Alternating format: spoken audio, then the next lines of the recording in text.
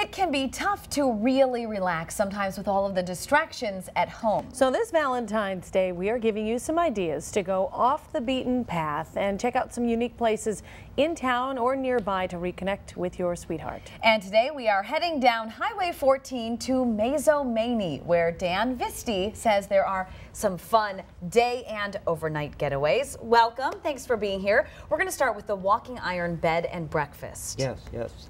What would you like to know?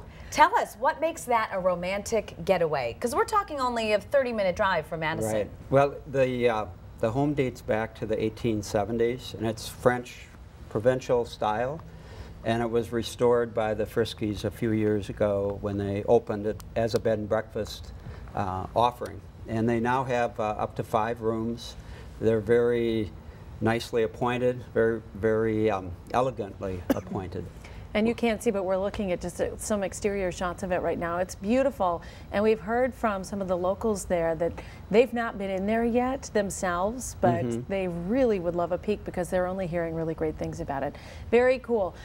Dan, talk about, now your restaurant is the Old Feed Mill. When we asked for a representative to speak from your community, everybody said, it's got to be Dan. But you have your own wonderful place to get away.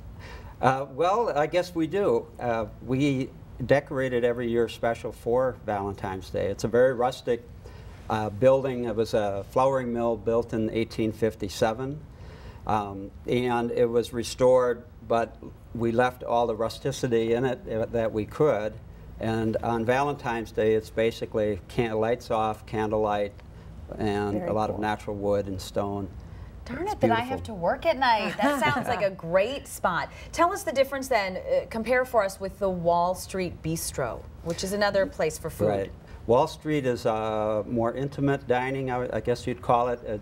We might seat 300 people and they might seat 15 to 20.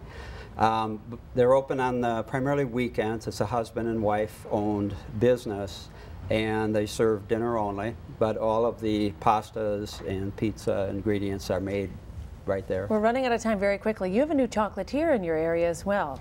Right. We have a new chocolatier. She just joined our Heritage Kitchen, which is a shared use kitchen that people wanting a food business can operate in.